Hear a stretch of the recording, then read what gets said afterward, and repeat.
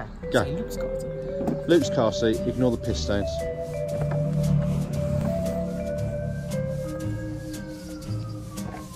The belt is inserted thusly through the red clip. Pulled through the small hole. Et voila. Et voila, that's the easy one.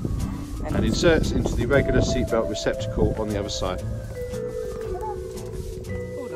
Ignore the piss stain, sick stains and the semen stain. Right, so you're just going to make sure the base is on the chair. Make sure the base is on the chair. Yeah. Don't tangle the belt, it's got to be flat. Yeah. This bit's the bastard. Yeah, this is the hard bit. Now if you look here, there's like a hole with a flap. You might get your hand stuck in there. Yeah. You've got to push the seatbelt the whole way through and then it comes out the hole the other side. Right. So in it goes, you've got to keep the whole thing flat. Strap it in. But then you've got to tighten it back up again. So get the slack. Yep. Pull it out this side. Right. And then what? Is that it? Yeah, come back around this side and you'll see there's no twist in the belt. So it's tight, make sure that's tight so the seat doesn't move. Yep. Yep. Pull that up. There's a red bit there. Yep.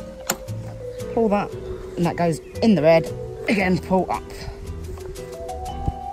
Belt in the red, nothing in this game for two in a bed. The side that Emma's car seat is on, the side the window's at, this has to be out.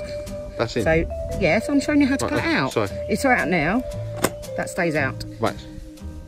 So the window side. Yes. But that should stay out anyway. Okay. Yeah, and then that's Emma's done. Strap Emma in. Place child into seat.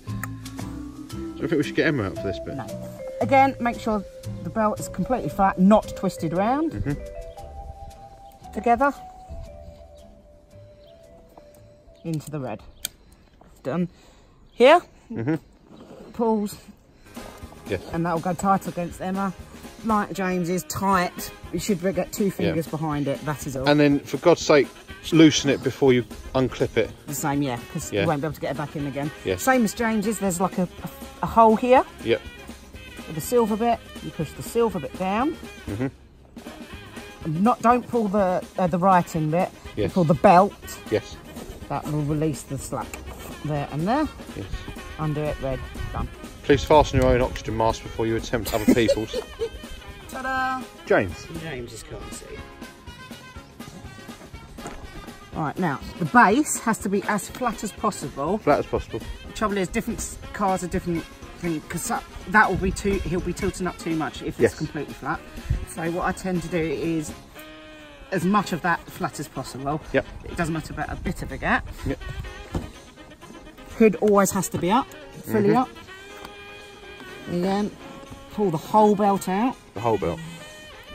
Again, keeping it flat. Flat. If you hold them two pieces together, Those two bits. over the belt, over his lap, the bottom bit, tuck there,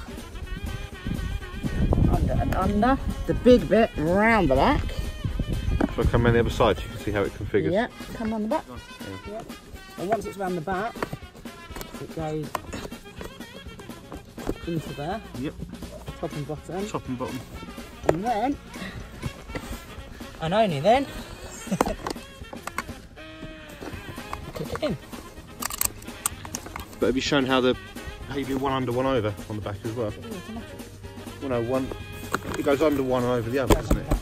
Yeah. So as you see, the belt goes under one of them and over the other. So the two knobs on the back, under one, over the other. To be fair, I usually forget to do that and it's fine.